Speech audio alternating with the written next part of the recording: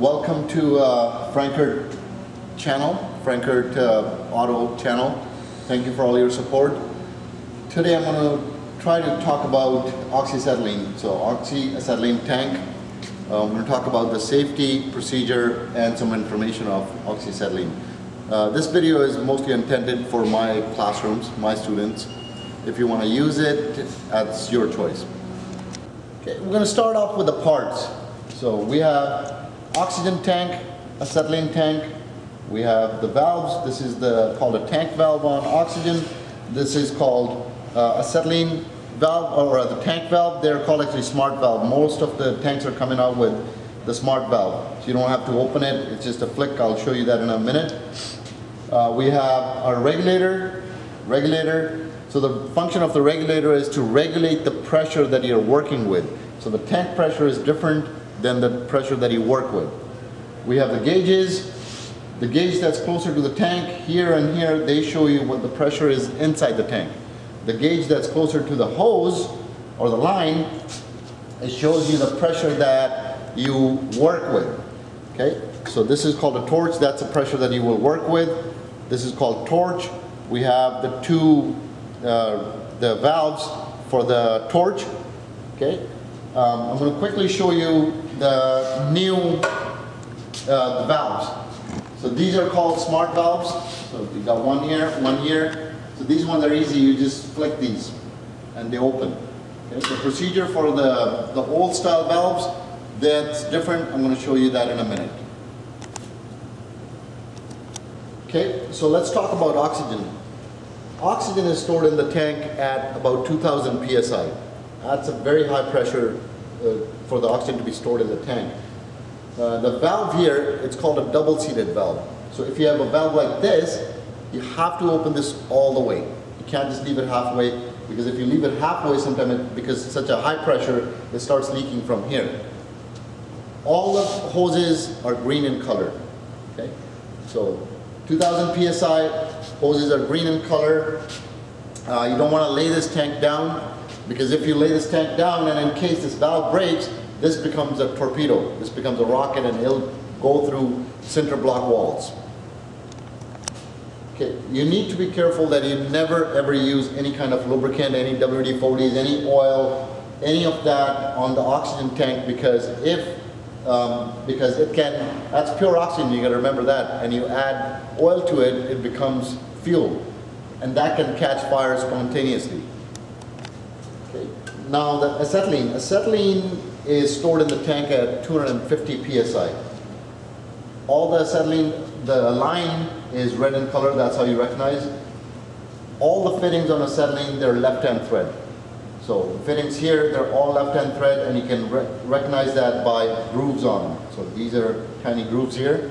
Every fitting will have that groove on acetylene. Acetylene is spontaneously combustible in air at pressures above 15 psi. Okay, acetylene tank has two fusible plugs. There's one on the top, one on the bottom. The function of that fusible plug is it will melt if the temperature goes above 212 degree Fahrenheit, or if the pressure goes above 500 psi. One more thing about acetylene. You don't want to ever lay this down. You should have it upright at least 2 hours before you start welding, minimum 2 hours. And the reason for that is, if you lay this down, what happens is there is honeycomb inside. And the honeycomb is filled with gas called acetone. If you lay it down and start welding, that acetone burns out. It comes out through the valves, it comes out through the torch hand, and it burns. And now you have acetylene that's unstable in here. You have to remember that both tanks, they must be chained up and upright when you're welding. Once you have all the fittings attached, you got the hoses attached, this is obviously you're just going to do it once when you just replace the tank. You want to open the tank, and you want to use soapy water, spray it, and make sure there are no leaks. Okay. All our tanks, they have one-way check valves, basically flame arrest valves. There's one here, and then we have it on the torches as well, there and there. The function of this is, let's say that you're welding and for some reason the hose catches on fire. what's going to happen is the flame is going to start traveling and the flame is going to try to get into the tank. What these check valves or flame arrest valves, what they do is they prevent the gases or anything going back into the tank. It will allow stuff or the gas basically to go this way, nothing can go back in. Okay, so now we're going to do the setup, the procedure, how to start Oxy Acetylene welding. When you're opening the tank valve on oxygen, you have to make sure a couple of things. First, make sure this regulator valve is all the way back. And the reason for that is if this was pressurized, if this regulator valve was in, you open the tank, all of a sudden you got 2,000 pounds PSI coming out, and if there's something wrong with the threads, this valve is going to go flying out. 2,000 pounds is a lot of pressure. So you want to make sure that this regulator valve is backed off. Don't be standing in front of it, even if it's backed off. You know it's backed off. Don't stand in front of the valve. Open the tank valve. If it's this kind of valve, open it all the way. So the oxygen valve, the tank valve opens all the way. As soon as that opens, it shows you the pressure in the tank on this gauge. Okay, for the acetylene, same deal. Make sure the regulator valve is backed up. This is not so dangerous because it's only stored at 250 psi. So if you have a smart valve, all you're doing is you're flicking the smart valve up. That's all you're doing. So I'll turn this around so you can see what it is. Okay, so all you're doing is flicking this up. If you had old style, depending on where you are, if you have an old style turn valve on the tank, you do not, it's very important that you do not turn acetylene tank valve more than one turn. And the reason for that is if in case of fire or emergency, you should be able to turn that off very quick. Okay, so now we're going to start setting up the working pressure. Working pressure is what you have in your hand, in the torch. Okay, so the way you set that is you turn the regulator valve. So here's our tank pressure. So you turn the regulator valve clockwise and the hand pressure will start going up. So it jumped quite a bit higher than what I wanted. It should be about 5 psi. So to lower it, what you need to do is you need to release it from the torch. Okay, so you open the torch valve and you turn it counterclockwise and get it to the desired pressure, which is 5 psi.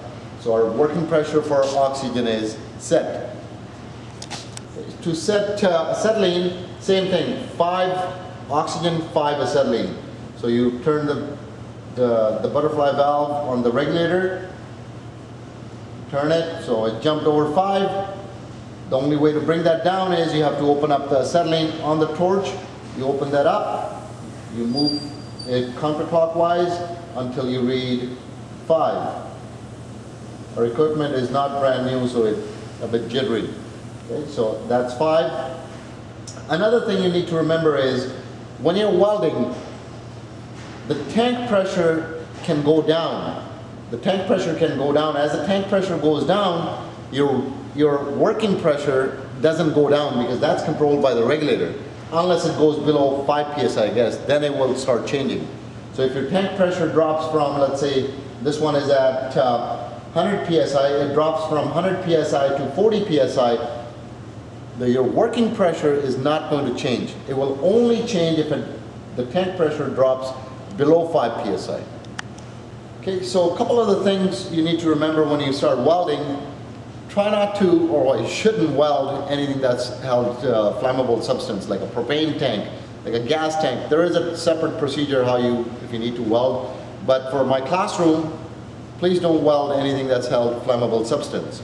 When you're welding galvanized material, you're brazing, pretty well any type of welding that you're doing with oxyacetylene, you want to be in an area that's well ventilated. We have vacuum in our shop, but if you are doing this at home or somewhere, make sure you're not in a confined area. You have well ventilated area. So some of the safety equipment that you need gauntlet, leather gloves basically that will protect your arms and your hands. You need high leather shoes. You need number 4 lens safety glasses, basically welding glasses. You can't just wear safety glasses because this will prevent heat, spark, and the brightness. So you can't just wear regular safety glasses. You have to have welding glasses with number 4 lens. Okay, so we're ready to light.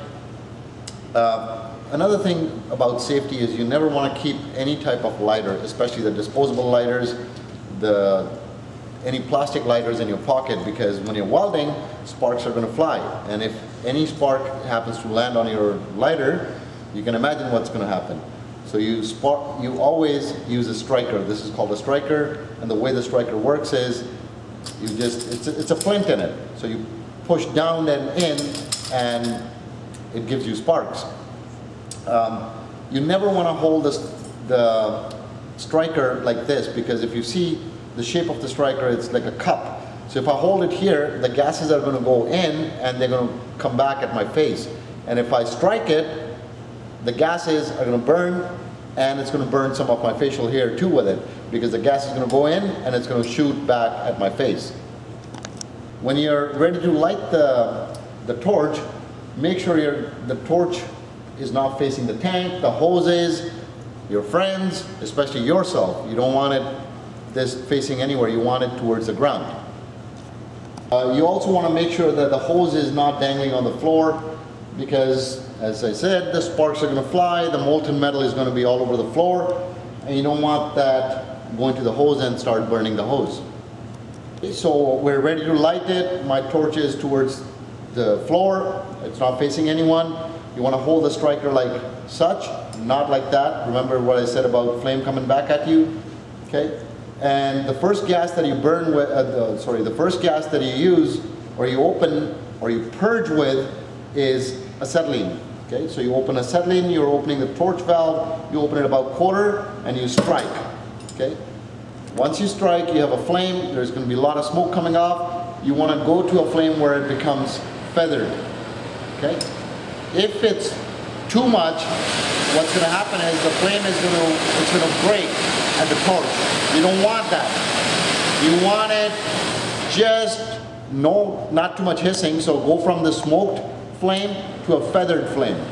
So that is the flame that we are going to start working with. Now we're going to start adding oxygen to it.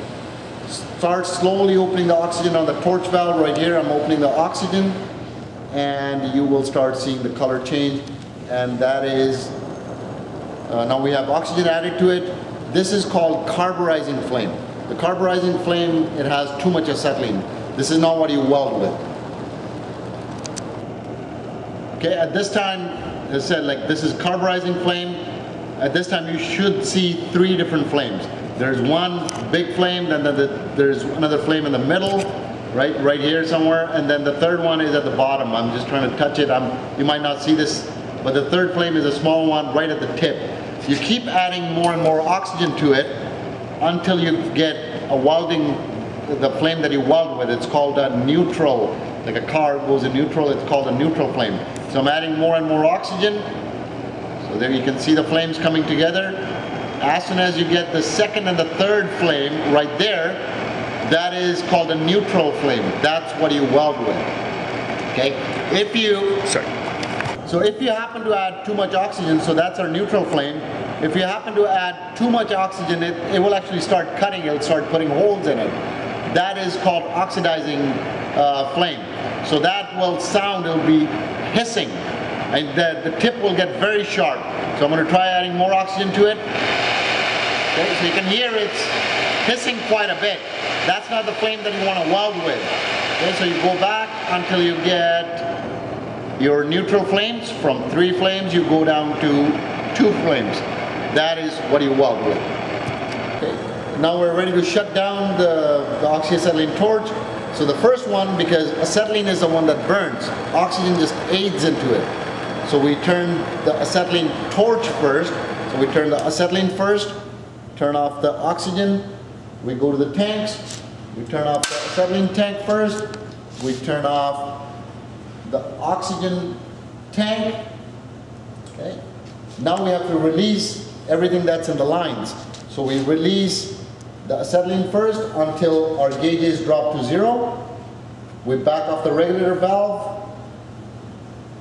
We close The handle valve, same deal for oxygen. We open oxygen until both valves drop to 0. We back off the regulator valve and we close the torch valve. Wrap the hose and we are done. The temperature of this flame that you just saw, it's about 2800 degrees Celsius to 3500 degrees Celsius. That's very hot. So if it can melt the metal, you can imagine what it'll do to your skin. So please be careful with it. When you're welding on the table, you have to be careful that there are other things than the piece that you're welding. There's going to be pliers going to be sitting there. There are going to be some other tools. There's going to be a striker. So watch what's sitting on the table when you weld. Okay?